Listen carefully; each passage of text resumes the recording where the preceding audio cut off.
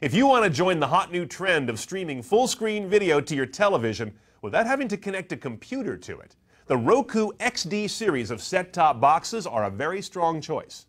I'm Brian Cooley from Cnet, here to shine the product spotlight on the Roku XD-S.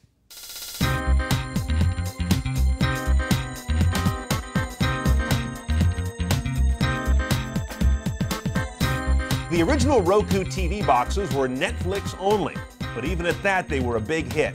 This new XD series offers even more: Netflix, Amazon, Hulu, Pandora Radio, MLB, podcasts, and more channels, while the box itself is less. It's much smaller, and some models start as low as $59. The Roku XD boxes all have at least 720p high-def output, built-in Wi-Fi, as well as wired Ethernet, and an HDMI output, as well as a simple little remote.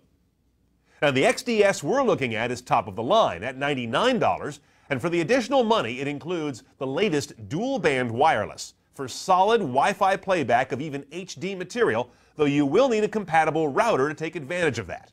It also steps up the HD output on the back to 1080p. It has component and optical outputs, along with HDMI, and adds an instant replay function, as well as this USB port for playing video or photo files off a thumb drive. It really is easy to connect and set up. It took no more than a few minutes. Once you get it plugged in, you will have to do some one-time authorization on a computer and to enable your accounts on Netflix, Amazon, Hulu, Vimeo, etc. Aside from the marquee channels, you can add or drop others a la carte. But have you noticed what's missing? No YouTube or Apple iTunes support. And Hulu Plus has been announced but not yet enabled as of our shoot date in early November. Once you request a title from any of these channels, you'll have a buffering time of around 6 to 15 seconds in our experience. While that's happening, you'll see a little array of dots. These tell you the level of quality you'll be getting, which depends on both the quality of the source you're about to see and the speed of your internet connection. The box will scale the quality down if it must to keep the stream moving smoothly. Most folks prefer that.